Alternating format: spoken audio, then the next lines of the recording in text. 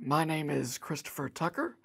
It is November 26th of 2018, and I'm here at the Richard Russell Special Collections Library for an oral history interview with Dr. Gary Bertsch. Now, Gary, I know you've had a extensive career here at the university, director of the Center for International Trade and Security, and founder of the international consultancy TradeSecure, and I certainly want to dig into all of that and your career throughout this interview. But if you could start us out by talking a little bit about your childhood and your interests and experiences that sort of led you to this place. Thank you, Chris. It's good to be with you. I was born in Vallejo, California in 1944. My father worked in the Mare Island shipyard outside of San Francisco, repairing and refurbishing ships during World War II. He grew up on a farm in the Dakotas, didn't really have any education, and wanted to return to the farm. So he and my mother bought a small dairy farm outside of Boise, Idaho. It was only about 10 miles from Boise, but it was really in the sticks. We had no other children to play with within a mile or two. So my two sisters and a brother grew up really enjoying farm life, working on the farm, getting up early every morning, feeding the chickens and calves, and as I got older, milking the cows. But I never fell in love with farm life, to tell you the truth, particularly the cows and early morning milking. So education was important to me, and I went through the public schools of small country schools. My first 4 years in school were in a two-room schoolhouse that had in one room grades 1 through 4, about 15 students, and the other room grades 4 or 5 through 8.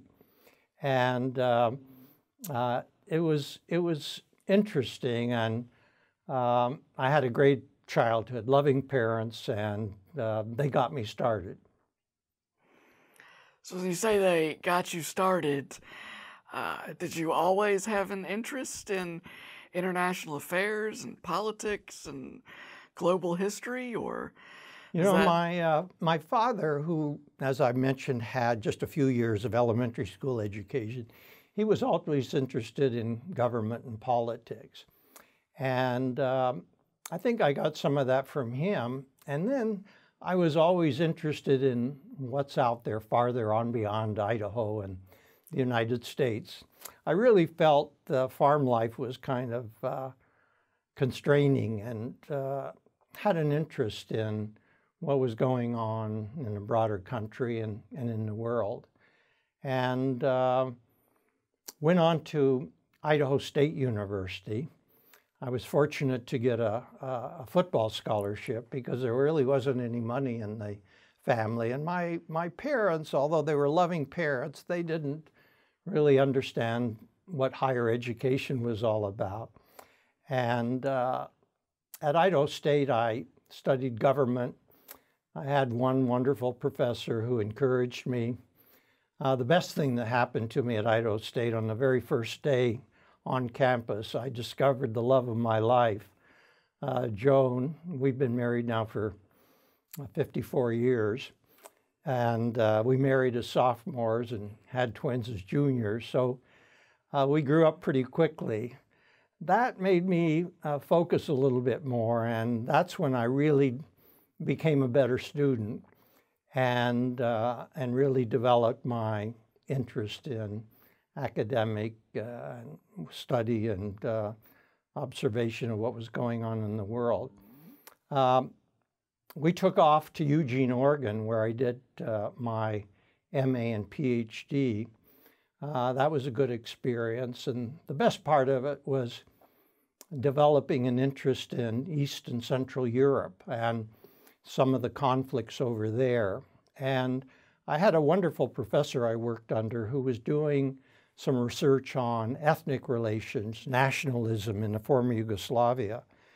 And I became his research assistant and ended up writing my PhD dissertation on nationalism and ethnic relations in the former Yugoslavia, the Croatian, Serbian, and other relationships. I won a postgraduate fellowship called from the International Research and Exchanges Board to spend a year in the former Yugoslavia. And so my wife Joan and I packed up our twins, and we'd never been out of the country, and it was a great opportunity to travel abroad for the first time. And we took off and explored all of Yugoslavia. My dissertation was based upon interviews in every region and 24 different counties or communes, as they called them then, in the former Yugoslavia. So we went through Kosovo, Montenegro, Macedonia, up to the northern border of Austria and the Republic of Slovenia. And then we traveled throughout the region. The Prague Spring and the Soviet crushing of the Prague Spring had taken place just before we got to Yugoslavia. And we went to Prague and experienced the resentment and the low morale among a people who wanted to develop their own political culture and identity. And so traveling throughout, so I was hooked then. I knew that that was what I wanted to study. Just before we went to Yugoslavia, the University of Georgia offered me a job. I hadn't really applied for it. It was strange, but my professor, unbeknownst to me, had passed on my resume to a colleague at the University of Georgia, and they called for an interview. So they gave me the job and gave me the first year off, leave of absence, which was wonderful. I think they understood how green I was, and I need a little more seasoning before they turned me loose in the classroom. I was really only 24 years old at the time. And so after Yugoslavia, my wife and I moved to Athens, and that was the beginning of a very enjoyable and rewarding career and family life in this university town. Well, I've always wanted to ask you, after that first, sounds like pretty extensive trip, through Yugoslavia, you said you were hooked from that point on, that you had the travel bug. Where else in the world were you really interested in at the time? And, if you could also tell us a little bit about, what was happening in the world that was capturing your interest as, now a young professor, having just done this extensive tour and now moving the family to Georgia. What was sort of capturing your attention? That's a good question, and I have to remind myself and others that this was in the midst of the Cold War. There was some question whether the Yugoslavs would let me in to do my dissertation research, but because I had the backing, an official U.S. agency set up to promote academic study, they did. And traveling around throughout that country and other communist countries behind the so-called Iron Curtain, I realized that they were people that had many of the same interests and values that we did. They wanted to raise a family. They wanted to have an education. They wanted for their country and communities to prosper. And I began to recognize that the Cold War was really keeping us from a better understanding of one another in the so-called East-West capitalist communist divide. And I spent my first few years at the University of Georgia focusing on courses teaching about these countries of Eastern Europe and the Soviet Union. I was in the field of comparative foreign area politics, where I taught courses at the university about what was going on in Czechoslovakia. And at that time, it was the binational state Czechoslovakia and the multinational state Yugoslavia and the Soviet Union. But as time went on, I really realized I was more interested in U.S. relations with these countries. What was the Cold War all about, and what might be done to overcome some of the difficulties? We were in this terrible nuclear arms race. Fortunately, there was a wonderful man on campus at that time who came to the university the same year that I did, and that was the former Secretary of State, Dean Rusk. I remember toward the end of semesters, my first few years, I was running out of lectures, and I told the students everything I thought I knew. And so I wandered into Dean Rusk's office and said, Mr. Secretary, and he said, just call me Dean. He was a wonderful, humble, low-maintenance sort of man for a former Secretary of State. And so he came into my classroom and gave a lot of wonderful lectures. And we began to speak more about East-West relations and what was going on in the world. So that stimulated my interest further. So I began to shift my work from the national politics of other countries to the relations between these countries and the United States and the Western Alliance. In those days, it was often referred to as East-West relations. I won a fellowship to go to Europe and do research on strategic trade and technology transfer. In those days, we had a pretty strict embargo on trade with the Soviet Union and the East European countries.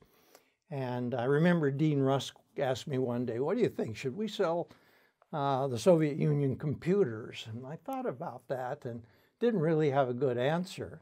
We were reluctant to sell them wheat, and we weren't selling them computers. And he gave me the impression that he thought we were going overboard, that by loosening up, that we might create better relations and that business and commerce could promote more understanding. So I took off and went to Paris and London and Bonn, the capitals of Eastern Europe. And this was a great experience talking with officials in governments. And I found out that they were very interested in expanding relations with these countries. They believed that this was not only good business, but good politics and good for history, historical development between these important parts of the world. Then I also received a Fulbright professorship in England about that time, and in the 80s, I guess, and went and lived in England and did a lot of traveling there. And I also got to work with two different centers in English universities, one at the University of Birmingham and one at the University of Lancaster. And there was some really fascinating work going on in these places. And when I came back to Georgia, I thought, well, you know, I really loved being a professor. I loved teaching more than anything.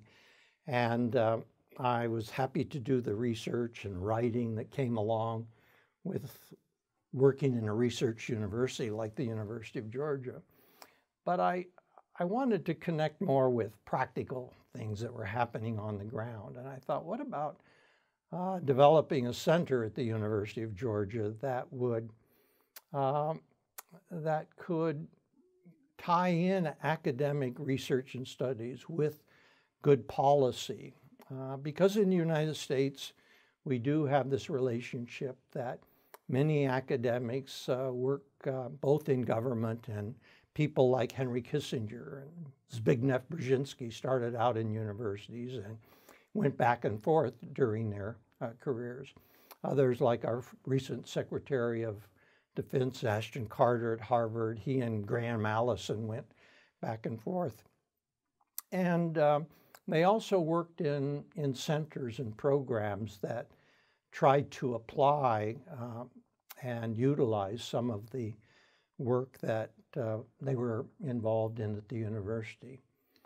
So I came back from England, and I guess just before I went to England, I was in Paris doing research one day, and I picked up the International Herald Tribune and read about Ambassador Martin Hillenbrand, who was former ambassador to Hungary and former ambassador to Germany, Assistant Secretary of State for European Affairs, which included Soviet Union, East-West relations under Henry Kissinger.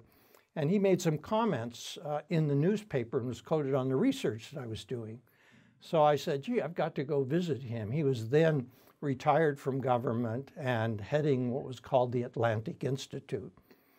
And I went in and we had a wonderful conversation about my research.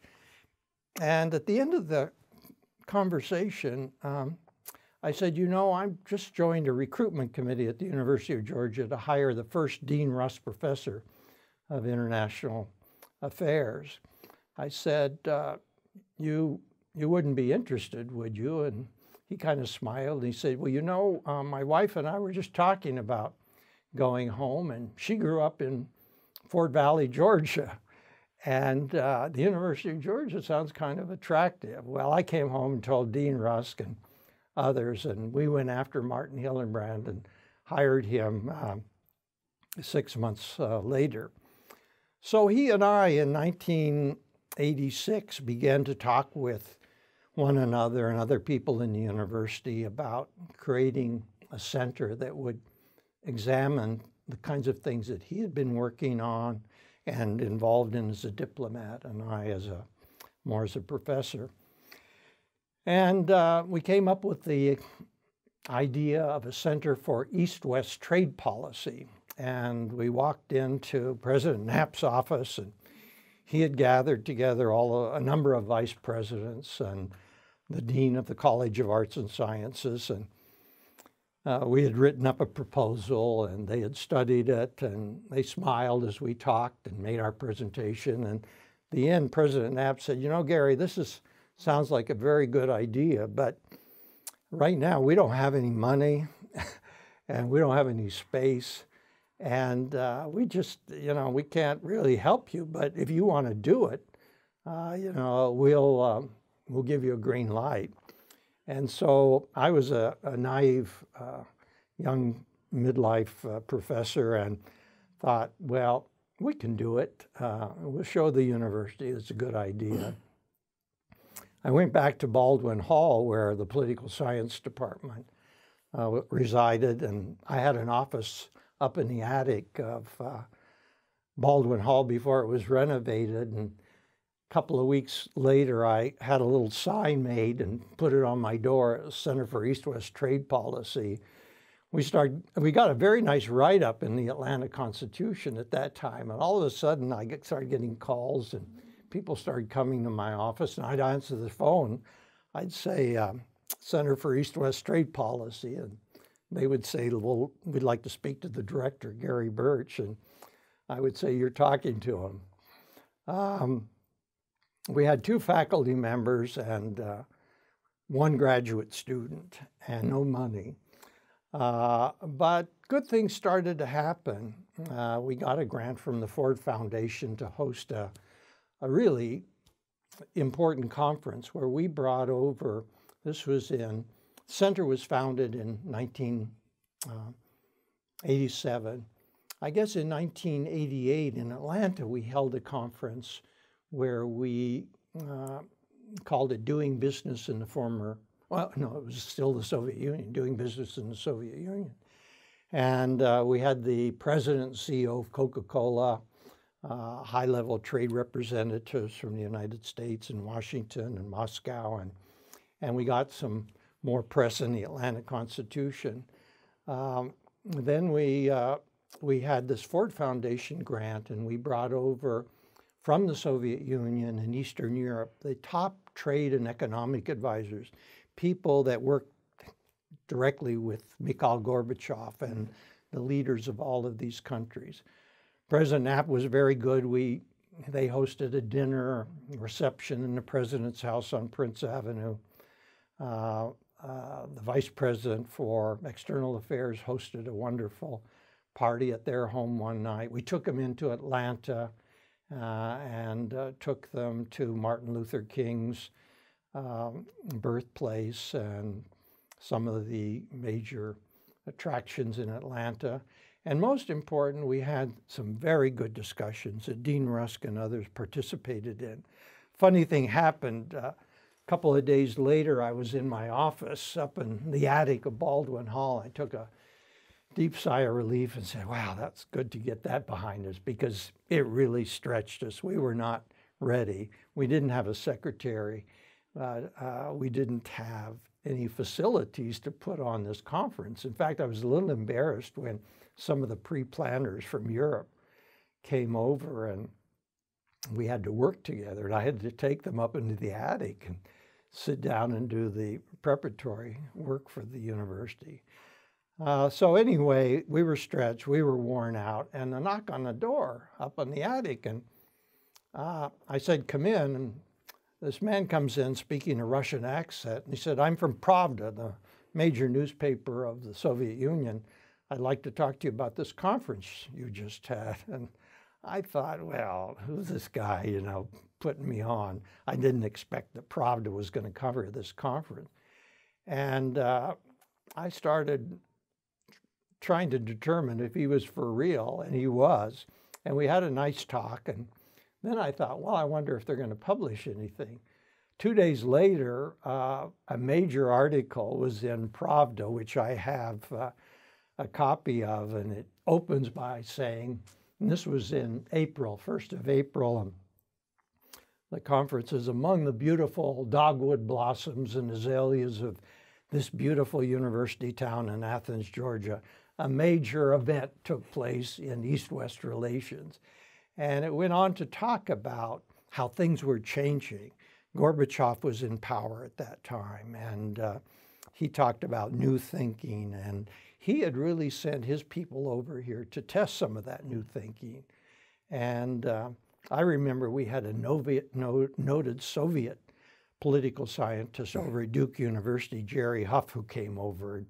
During his presentation, he said, you know, the Berlin Wall is going to be coming down in a few months. And all of the people from Eastern Europe, particularly from East Germany, gasped. And some of them challenged him and said, how can you say that?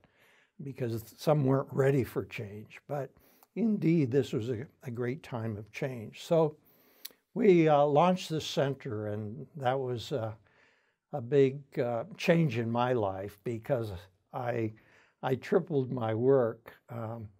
I became not only a university teacher and researcher, but also an institution builder, a fundraiser, and it was challenging and changed my life, but it resulted in something very satisfying and brought people like you and I together. I hope we can talk about that a bit later.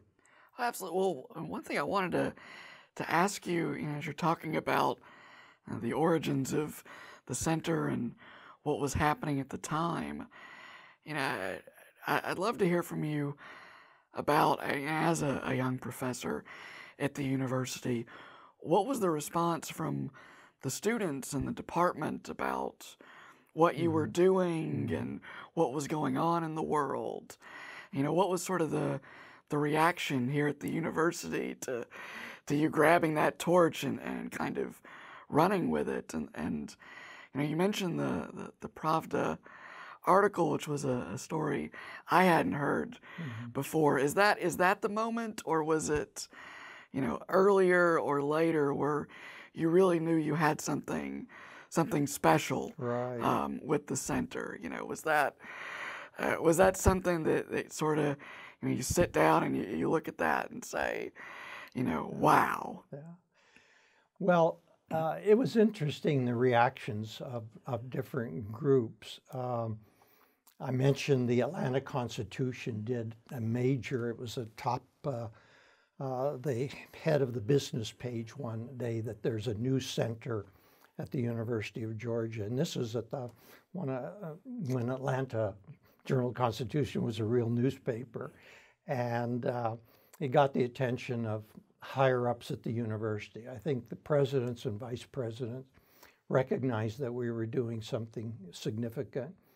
And there was a great student following. My classes were oversubscribed, and there was a lot of student interest. But I was in a department of political science that was really, we said during those days, dominated by the American politics, and we didn't have a strong and large number of faculty in international relations. So I guess my colleagues in the department sort of said, you know, what's Bertsch up to?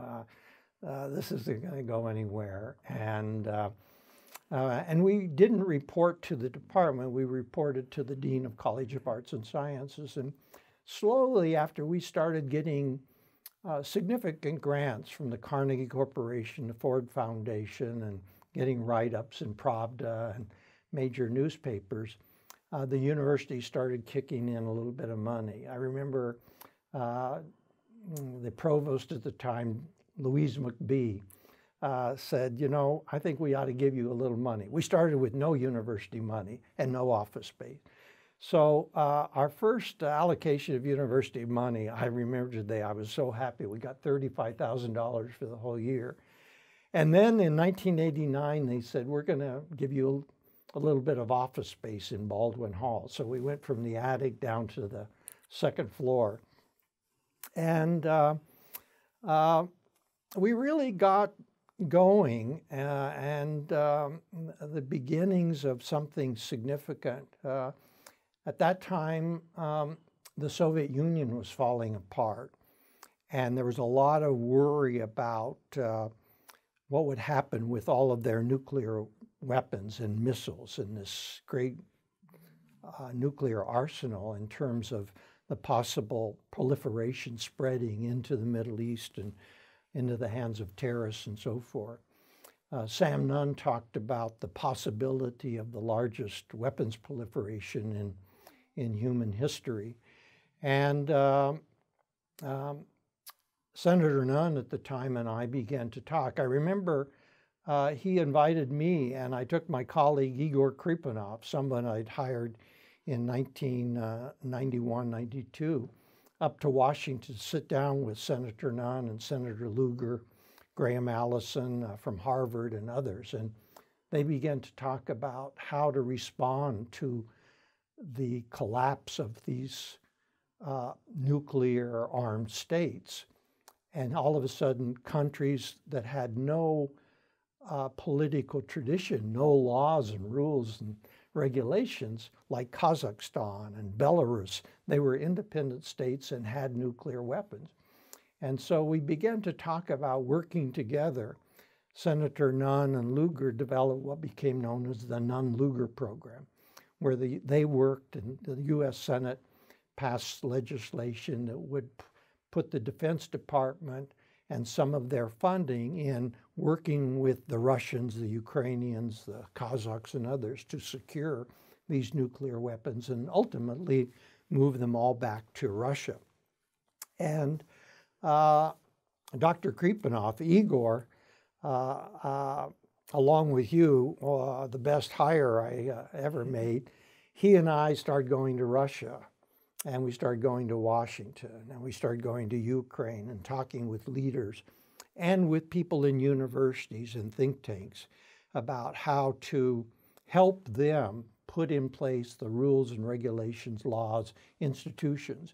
For example, we helped start in Moscow the Center for Export Controls, which was in some way, although a different name, very much like our Center for what became International Trade and Security. I should say that after about 5 years, we renamed the center from East-West Trade Policy to the Center for International Trade and Security, to kind of broaden our focus and even move beyond just East-West relations, because this became a global problem.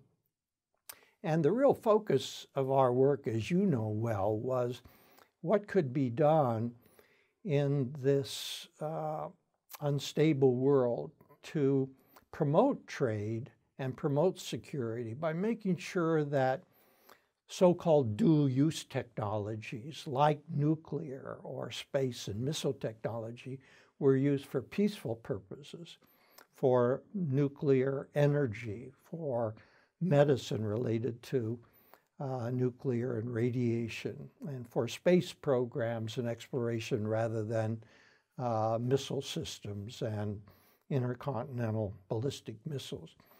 And this was a very important area as global trade was growing. There was not much knowledge, particularly in the former Soviet Union, in these new states, about what needed to be done to govern trade in a way that would promote security and make sure that dangerous people, including terrorists, didn't get their hands on dangerous weapons like nuclear and chemical and biological weapons.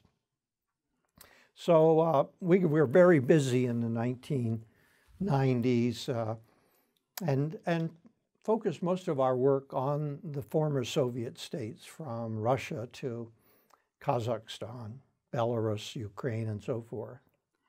So when did you see the work evolving from the former Soviet Union and directing your assistance and expertise to that region to, a more global or other regions of the world? I mean, obviously we're not going to be able to get around mentioning September 11th and how that changed the landscape. But did you start to see this globalization evolution in the work the center was doing? Yes, we began to recognize that this was not just an East-West problem, but a global problem. And I had to smile a little bit because when you asked what happened to expand our work into Asia and elsewhere, at that conference that I told you where we were written up in Pravda, we had a representative of the Japanese embassy in Washington come to the conference.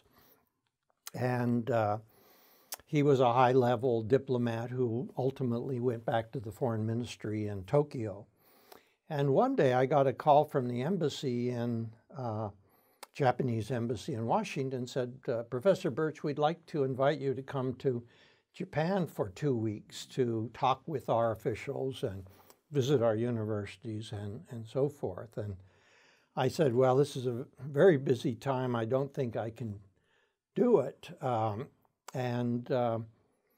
They said, well, it would be all expenses paid, and we would treat you well and make sure you got to talk with important people. And so I agreed to go for a week.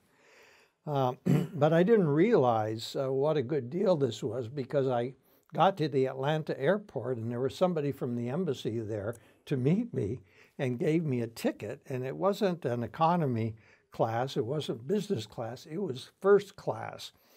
And I've never flown first class since then. It spoiled me. But there were, in this Delta plane, I believe it was, economy, business class, and first class. There were like 5 seats in first class. And it was the most enjoyable flight I ever had. I landed in Japan, and they had a driver and a guide. So while I was there, I said I'd like to visit the Japan Foundation, because I knew that they supported international work. And I said, we have this center at the University of Georgia that has been working on these issues of East-West relations, but we know that we need to include countries like Japan and others. And that resulted in a string of grants from Japanese sources, including the Japan Foundation Program and Global Partnership. And that took me and others from the center. One of my colleagues at the time, you will recognize his name, who went on to become one of the leading scholars and government officials in this area, Richard Cupid. He and I went to Japan repeatedly and started to broaden our networks. And obviously the Japanese and the Koreans and others in Asia have different perspectives, and we learned a lot from talking with these people. we started having Japanese students come and study here, and Korean students. And then we started having people from China come to the center. I remember we hosted a young scholar for a year in the center, and he found out I had never been to China. This was about the time that I think you were in graduate school, in the mid 2000s, 2006 or 5 or 6. And I said, well, you know, I've got my hands full. I'm traveling to many other countries. And he said, well, we need to get you to China. And then I got invited by the Taiwanese government to come over and observe a presidential election. And I thought, well, if I'm in Taiwan, maybe I ought to extend the trip and go to China. And the young scholar that we had at the University of Georgia facilitated that with a non-governmental organization there, or it's actually a governmental organization, but the Chinese government views it as non-governmental, a group that tried to promote international relations. So our discussions then went into China, and they recognized that this was something that they needed to worry about. They were becoming more active in international commerce, in technology transfer. They wanted to buy more American technology, and we had pretty strict restrictions on what they could buy. Then on one of my subsequent trips to China, I had read the months before I went over about this state-owned enterprise that was repeatedly sanctioned by the U.S. government as being a serial proliferator. And I went to that state-owned enterprise and interviewed people, talked with them about what had happened. And they were very upset with the U.S. government, and the U.S. government wouldn't talk to them. And so they were very interested in talking with me to find out what had gone on. And it was both a revealing and a somewhat uncomfortable conversation, because they wanted to vent on somebody, and here's this American, and they didn't know really if I'd worked just for the University of Georgia or if I was also a intelligent agent of one sort or another. And I might just pause here to say, over the years, my family and others have sometimes wondered, you know, who was I really working for? Because I did have access to a lot of interesting people in countries like the Soviet Union, later Russia, and China. And when I would return from many of these trips, I would get a visit from the CIA. And they would say, we know you were in these countries. What can you tell us about this? And I said, well, you know, I work for the University of Georgia, and this is a public institution, and I'm happy to share all of the public information that I can. I said, I don't have a security clearance. The work I'm doing is not classified, but is to be available to everyone for better understanding what's going on. And so, just for the record, I never worked for any intelligence agency. We never took any money in our center, and we needed money as we were struggling and getting off the ground. And we would take support from other American U.S. government agencies like the State Department or Department of Energy. That was publicly known, but we never took any money that was tied in any way to American or other intelligence. And I think that that was a good decision for the center, because over the years, some university programs have got in bed, so to speak, with intelligence agencies and got a lot of money from them. I also remember just after India tested their nuclear weapons, I made a trip to India with two of the graduate students that you worked with for many years. They were Indian, and when I came back to my office in the center was in Baldwin Hall in those days. A few days later, the CIA showed up and they said, you know, we're really concerned about what's going on in India and Pakistan, and we could put a lot of money into your program we were talking about a new program initiative that they would head called the India Initiative to better understand, and we didn't have any money for it. And I said, no, we're going to do as much of this work as we can, but we don't want to get into that. So that and other things made us all recognize that we're working on some important issues. And what really happened during those years, and you were part of it, you were one of the students that came out of the University of Georgia. We got our best people, and we got most of our people that were either undergraduates like you were, who went on to graduate school. You started with the center as an undergraduate, continued to work in graduate school. Then others had come here from India, from Russia. Dmitry Nikonov, you know, who worked for the center for many years and now works for the International Atomic Energy Agency. He came from Russia, many from China. And we found out that they were just what we needed to go out and do the research. They were incredibly talented, incredibly hardworking and dependable. And I often say, they built the Center for International Trade and Security.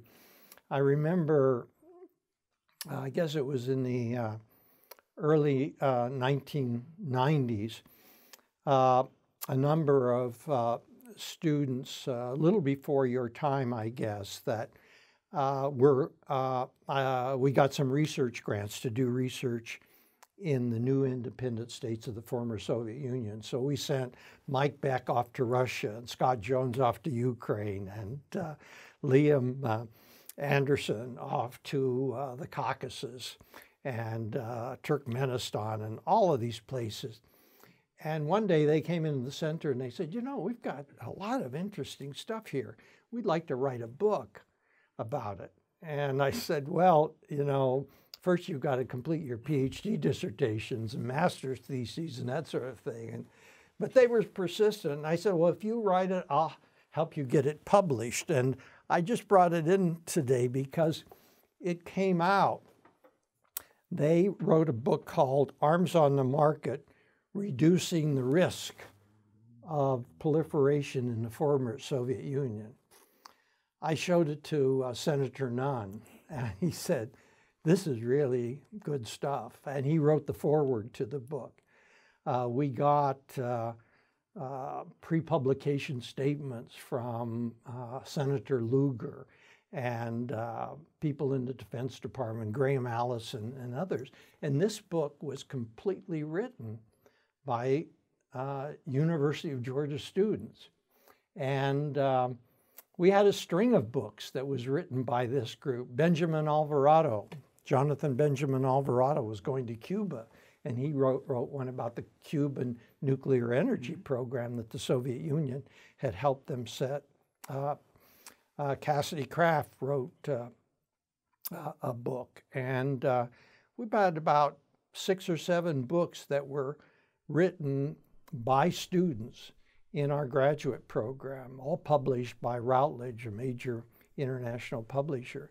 So this was really amazing. And as you know, Chris, these people have gone on to, Suzette Grillade is the Dean of College of International Affairs at University of Oklahoma.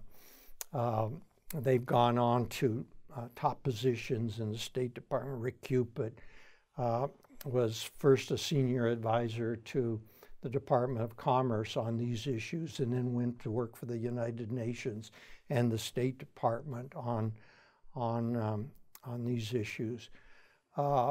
They became the top people in the country, and some who came from other countries, like Dmitry Nikonov, who's now working for the IAEA in Vienna, Austria, the top people in the world. And when I would go to London or to Berlin or to Moscow and say, I'm from the University of Georgia, they knew who we were, they knew our work. And then incredibly important to the center's work was about your time. We started developing an undergraduate focus. We always had undergraduates involved in the center, but we began what was known as the Security Leadership Program.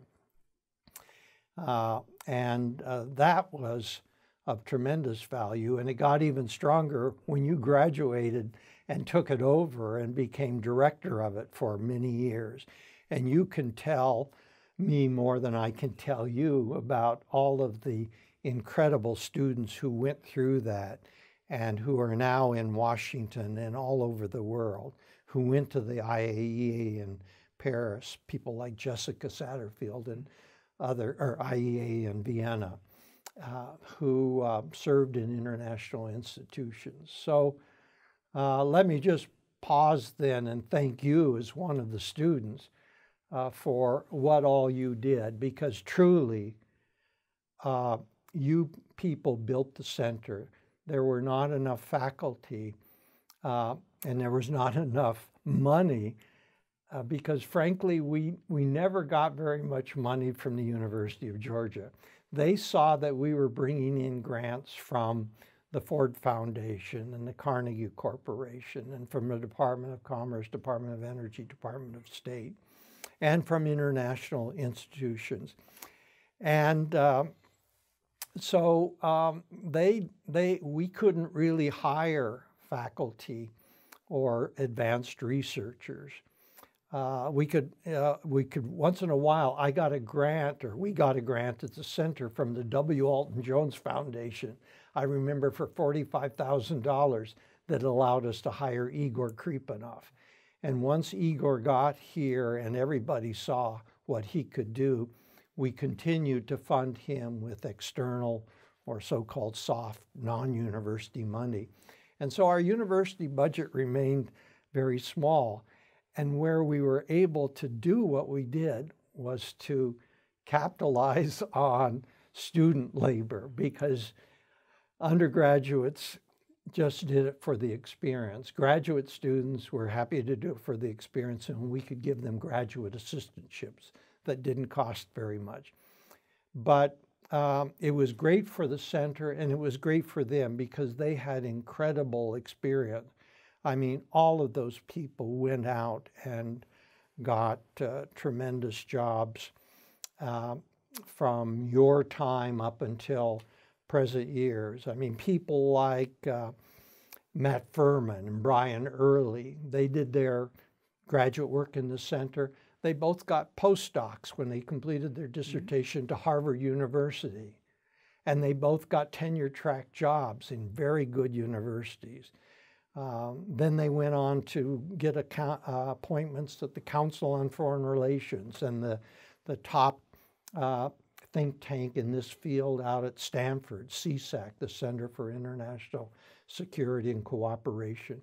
So I guess the most gratifying thing in my professional life is seeing what students at the University of Georgia could do and went on to do, and the kind of work that they're doing now.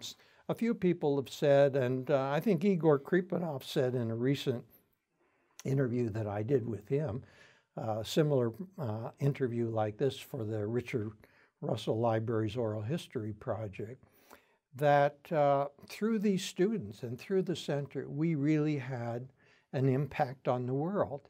Senator Nunn talked about the possibility of the largest proliferation of advanced weaponry in world history. That didn't happen, and there were a lot of reasons why, but the University of Georgia and our center played a role in that because we spent a lot of time in Russia, Ukraine, Kazakhstan, and Belarus. I made many trips to Belarus when they still had nuclear weapons and nuclear materials. And we were able, working with their governments, their officials, and their people in universities and elsewhere. And every time we went, we took students with us.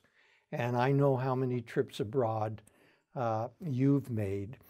And by doing that, I think we help build a culture, a security culture, a compliance culture, that there are rules and regulations that we can all work for that will make the world a safer place. And so being able to do that, and particularly in a university working with students, has been extraordinarily gratifying to me.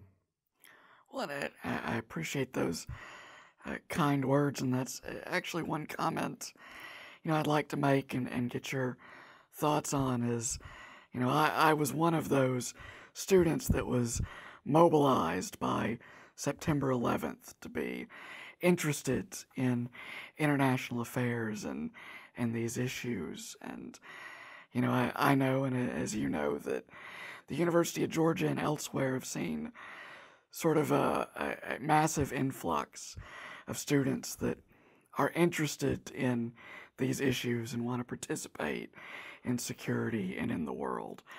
And one of the things that you said a few minutes ago that has always really struck with me, and that I think makes and has made the center very unique, is that the Center for International Trade and Security did not take money to do classified work or work for certain U.S. government agencies, which somewhat, I know in my time at the center, that's been a topic of conversation.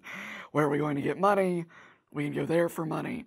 And it's always been this philosophical bedrock to not do that, for one of the main reasons to be able to have students work on these projects, go on these trips, and engage in these issues. And so to sort of continue with this line of discussion, how have you seen the contributions of students really shape the center into what it is today and into the future? And how has working with students sort of shaped what you've been able to do with Trade Secure, and we'll get into talking about that, and your interests in China and so forth? Well, as you note, there was a lot of interest, and particularly after 9/11, this major terrorist event on U.S. soil. And there was a lot of concern after that, and even before that, but particularly after that, we have these so-called weapons of mass destruction, nuclear, chemical, and biological. And what kind of a terrorist event might take place with them. So students, I think, more than maybe anyone at the university, but also some faculty and some administration, recognized that this was important. So our student programs became even stronger. We had more students interested, and we involved more students. And as you noted, they did go along with us on these trips. And they had such a positive impact. They did so much because there was so much to be done. And I and Igor and other of the older people didn't have time to do it all. And so we had to delegate it to you and others. And I know you and others wrote incredible reports. Incredible articles that were published from everything from scholarly journals to reports that were circulated worldwide to international institutions, from the UN to some of these groups like the Nuclear Suppliers Group and so forth, on what the issues were and how we saw them and what could be done. So it allowed, I think, people like you to become immersed in the work and become true specialists that were recognized. I remember we had some visitors in Baldwin Hall from the Department of Energy, and Mike Beck and Scott Jones were graduate students and sitting around the table, and we were discussing these issues, and Mike and Scott, said, we've been on the ground studying these issues in Russia and Ukraine. And the people at the Department of Energy said, what? You students have had this kind of experience? And so they recruited these students to take on fellowships out at Los Alamos and other. Again, it was public, non-classified work. But that gave them even greater experience. Not only did they have experience coming out of our work at the university on the ground in other countries, but they went to our national laboratories. And you've extended that program greatly by sending students in our security leadership program, undergraduates, to do summer fellowships and internships at these nuclear laboratories and elsewhere. So it was just a wonderful, the University of Georgia prides itself in doing teaching, research, and service. And the center proved to be, I think, a wonderful example how all of these things tie together. It was a tremendous privilege to teach classes with students like you and to develop and see your interest and experience develop. The research that we did together, students and faculty doing research, trying to figure out what was going on and what needed to be done. And then to take and use that research and the experience of students and to go out and serve our country. I've got a lot of letters in my file from senators, Senator Coverdale and, U.S. senators, Nunn, and senators from other countries. Mike Espy, I've maybe mispronounced his name, a senator from Wyoming. Enzi, that's right, Enzi.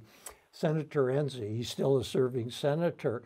Igor and Dmitry took him to Russia, a U.S. senator from Wyoming, on the Foreign Relations Committee.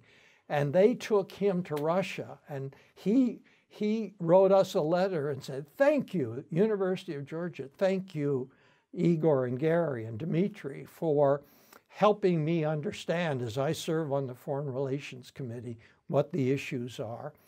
And we have had a tremendous impact and helped get through those years.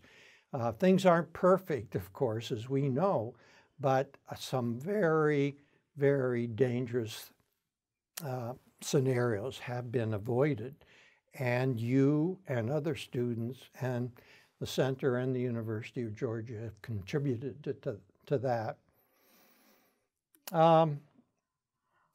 That gets us into work in other places like China and India.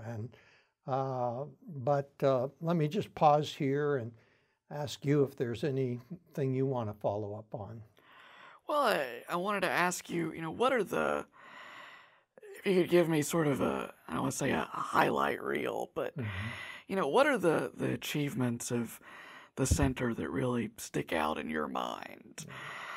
When you look back at the life of the Center for International Trade and Security, you mentioned students and the things like taking Senator Enzi, to understand Russia. What are the big items that you feel especially proud of, and how have those accomplishments informed what you're doing now with Trade Secure? Yeah. Well, I think the greatest satisfaction that I take is the impact and the opportunities we provided students and the impact that they've gone on to have. We have helped prepare the successor generation, the young people who would inherit the Cold War and a nuclear-armed world and try to keep peace and avoid nuclear or other disaster. We have turned out, as you know, literally hundreds of young people who are making a contribution there. So I think that's my number one item of satisfaction. Number two would be having a significant impact on what happened after the collapse of communism and making sure that the Soviet arsenal was secured and working with the U.S. government and the governments of that region, Russian, Ukrainian, and others, to put in place some laws and rules and regulations that were respected by authorities and have minimized the kind of proliferation that could take place. Thirdly, with the rise of China, our work in China really took off after into the new century. I did make that trip that I mentioned to China earlier. Richard Cupid and others from the center, and then many others began to go there. And we recognized that the Chinese are all about trade.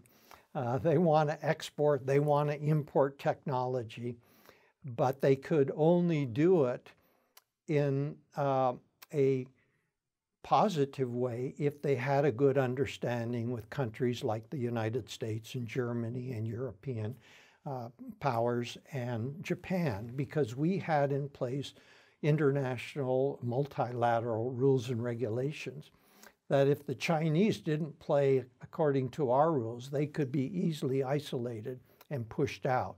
And so the Chinese were very interested in learning about what they needed to do to have strategic trade controls that would make an American company who might be exporting something to China to make sure it didn't go into the Chinese military, or to make sure that it didn't get re-exported by the Chinese or sold at a higher price to some international terrorist or moved on to North Korea.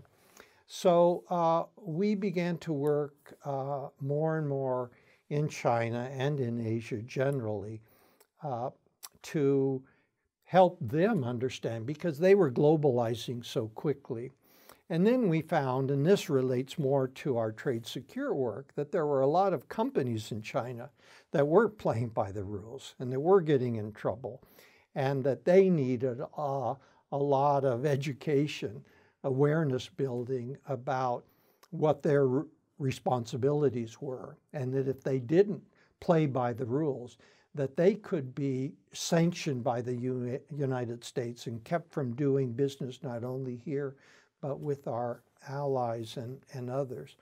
So this was a source of satisfaction, I guess, just in general, to have the opportunity to work at a university where we put in place programs that significantly helped our students and significantly helped the world. That means a lot to me, and I think it means a lot to others like you and Dr. Kripanoff, and students from Georgia, students from the United States who've come to work with us, and students from other countries. I got invited back to Korea a couple of years ago, and I found out that the Korean government takes a day that they called Trade Secure Day, or Secure Trade Day, where they bring up together the ministers and parliamentarians and so forth, and they asked me to give the keynote. And I asked them, I said, how did you guys get onto this? And they said, well, one of our young officials came to CITS and spent some time at the University of Georgia and came back and told us about what you guys are doing. And now every day, once a year, we have this recognition by all of our relevant government agencies, our universities, that this is something that we need to do. And so to see the kind of impact that we've had in other countries in the world is very satisfying.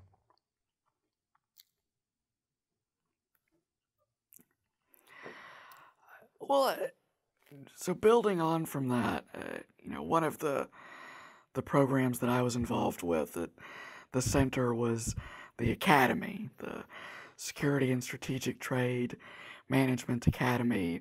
I also called it the Export Control Academy, where a number of these foreign officials, like you mentioned with the Korean scholar, come here to the University of Georgia and then take this training that we would give them and go out into the world. And I wonder if you could comment a little bit on how important the academy and training, has been, more so, not more so, but if not on par with, doing the legislative work that you used to be doing in the former Soviet Union as these economies grow.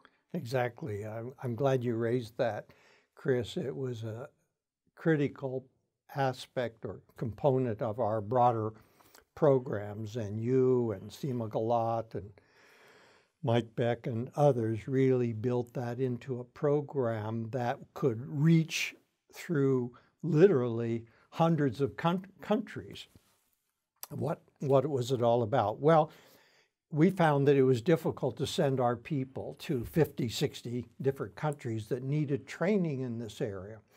Because as we know, trade today is global and things are passing, dangerous things, strategic things can pass through various countries. And so you need officials in all of these countries who are aware and informed and who've had some training in strategic trade management, who work at the borders with customs and others to make sure that nuclear weapons are not being smuggled through, or components that can go into nuclear weapons more likely.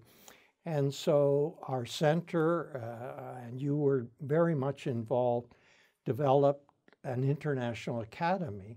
And thank goodness the State Department recognized that it was a good idea, and they provided much of the funding over the years to bring young officials who had these responsibilities of strategic trade management to the University of Georgia for 2 weeks of intensive training.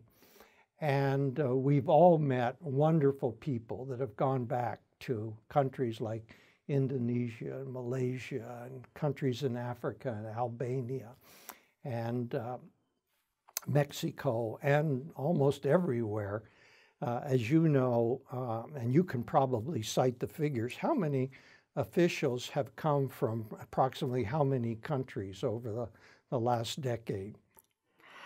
It's over 1,300 from over 50 countries. Sir. Yeah, that's amazing. And local people in town like George Allen, who always hosted a gathering, a reception out at the Athens Country Club, he would often say to these people, I love walking into this room. It's like the United Nations.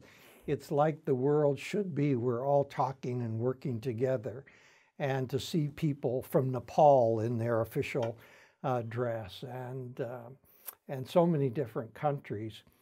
And they took the message that trade is important, trade is good, but we have to do it in safe and secure and managed ways so that we protect the security of our various countries and protect global security, because we know that there are very dangerous weapons out there that, if traded and proliferated in ways that could get into the hands of dangerous people. So this was a very important program and a wonderful public-private partnership between the University of Georgia, the center, and private companies that would come in like IBM, like General Electric and other aerospace companies to share their understanding, so that they weren't just getting it from academics or government officials, but they were also getting it from people who were on the front lines that were involved in the development and the marketing of this technology. So it was truly a team effort of CITS and the university with State Department support, with private business from the United States and abroad, coming together and saying, how do we promote trade and security in the 21st century? And this program goes on. It's a wonderful thing, and I'm glad we've had a part in it. And continuing to talk a little bit more about your work in China and private-public partnerships. As you retired from the center, you started a international consultancy, Trade Secure. If you could tell us a little bit about that. One of the things I've always been interested in is how that got started and how you see the next phase of trade and security policy and the role of private entities and corporations in managing this globalization challenge. Right. I felt that after 40 privileged years at the University of Georgia, I ought to retire. This was 8 years ago, 2010, and let a younger person have my position. And so I was pleased to retire, but I wasn't ready to complete this work. Incidentally, on retirement, I was offered to come to China, to Beijing, and teach 2 semesters at China Foreign Affairs University, which is their main training university for diplomats. And that was a great experience. But some years prior to my retirement, I began to talk with others in the university about the great demand that was being placed upon the center for the kind of expertise that was coming out. And we could never meet all of the demand. We never had enough time and people to do all of the work that was needed. And we also were getting increasing demand from the private sector for helping them put in place compliance programs and training and educating people in these companies, and particularly from companies from abroad that were globalizing so quickly and didn't have the people in their companies that knew what the rules and regulations were. So I started talking with people in the university. I had conversations with then Provost Jerry Moorhead, who went on to become president of the university, the vice president for research, David Lee, and many of the people who worked with David Lee in how to manage a public-private partnership and spin out a company out of the University of Georgia. I also went on South Campus and talked with people like Steve Stice and people in the sciences about the companies that they've spun out of the University of Georgia. Unfortunately, there was no precedent on our so-called North campuses in the social sciences and the humanities. And the experiences in the sciences at the University of Georgia in areas like biotechnology were not very helpful. But I spent a few years and a lot of time talking with others about it.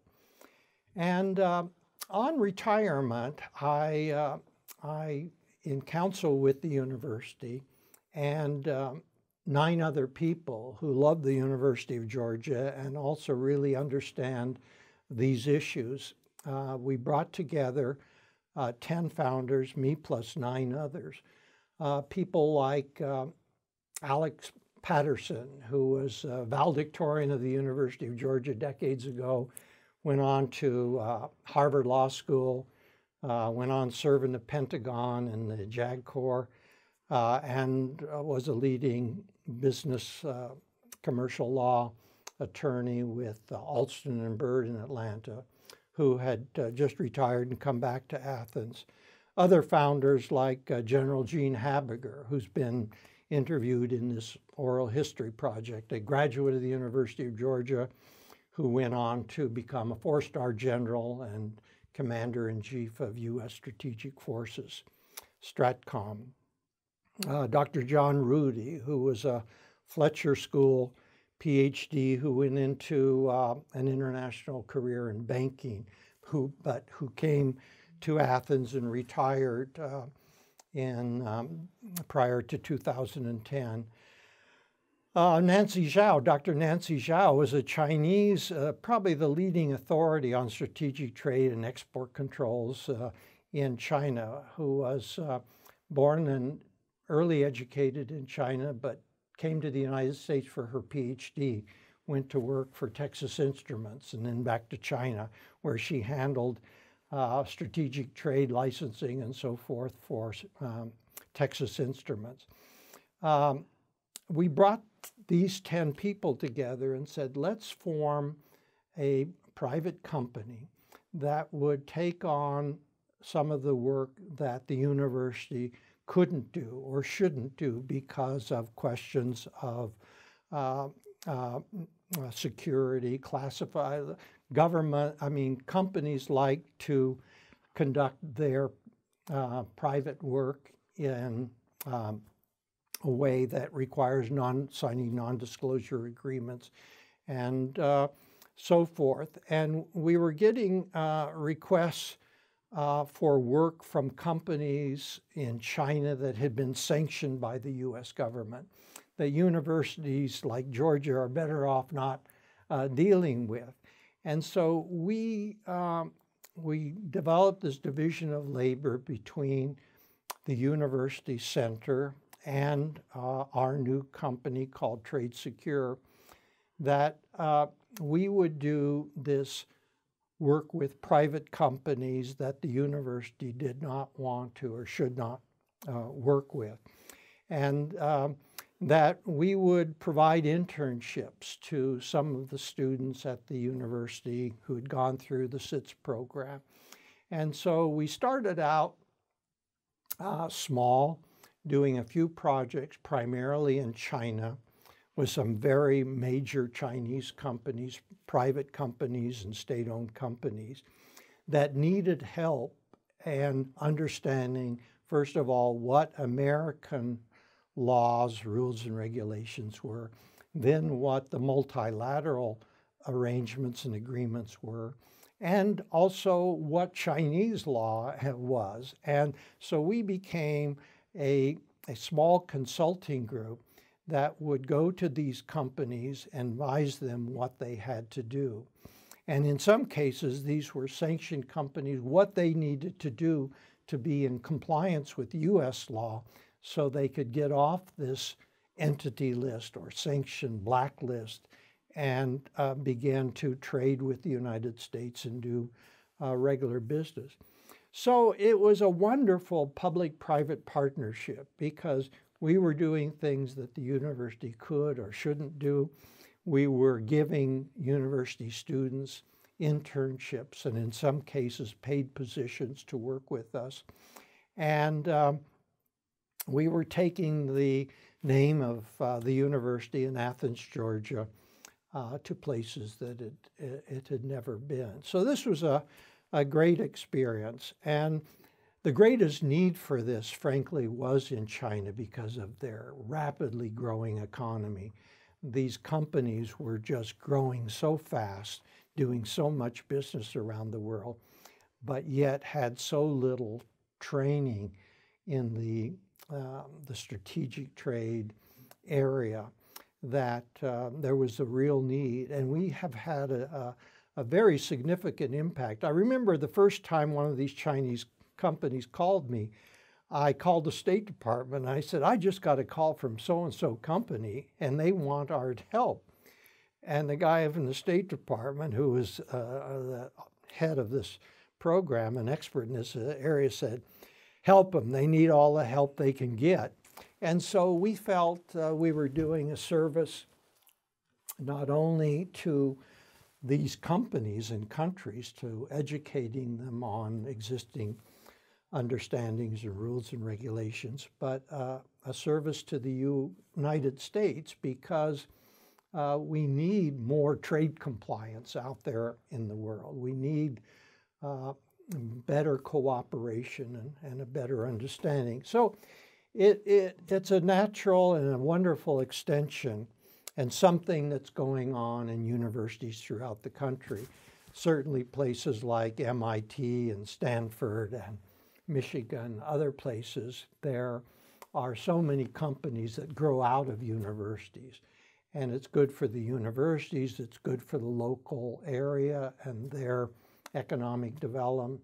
It's good for the Athens community, state of Georgia, that we have something like this. So we are continuing this work, and I'm the chairman of the board now of Trade Secure. I started out in a more active role. I've served as president and CEO for a while, but I've turned those responsibilities over to younger people. I'm not traveling as much as I did at one time, but I still make an occasional trip to Asia and Europe, and there's a lot of exciting work being done in this field. Well, and that's a good segue to the last question I have for you while I've got you captive here in this chair is, you've been really on the front lines, one of the very few people, both economic policy and security policy for many years, and have seen, I think it's an understatement to say tremendous change in how the global economy has evolved over time and how security threats have evolved over time. And so, looking back on these experiences and, the work that you're currently involved in, what do you really see as the state of play today in global politics for economic security policy? Where do you see, us in the United States or as the global community headed in addressing threats from weapons of mass destruction and ensuring that these smaller economies can continue to grow? Well, it's an exciting world out there, but it's also very, very messy and dangerous. There are possibilities for doing things that I think will take us in the direction of peace and prosperity, but there are things that could happen that could result in nuclear holocaust and the most costly and bloody wars that the world will ever see. I'm optimistic, though, because I've had the opportunity to live through the Cold War, to survive the Cold War. And as Dean Rusk and others will tell you, there were some very close calls, but some good people did the right things, and we made it. Today, there are challenges on our horizon dealing with China, the rise of China. How are we going to work and handle that? The new assertiveness of the Soviet Union, and the many other challenges in North Korea and Iran and around the world. I think the opportunity, though, to learn as we go through this tremendous change, to be in a university environment, to be with younger people like you, to work together, to learn along with students, to learn together, to learn along with government officials and business leaders and representatives. This is tremendously important and a real opportunity. Learning is important. And it reminds me, the Nobel laureate Albert Einstein wrote a letter to the University of Georgia in 1947. In fact, I'm sure it's housed right in this building in the special collections beneath us. He wrote this letter, and I've read it, and he was commenting on the challenges of the new nuclear age. The atomic bomb had just been developed.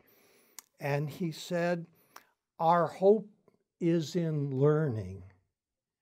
And he said, with learning, I am confident that the people will choose to live and not to die. And I think as long as we in this country, in this community, and in our common world, if we can learn and work together.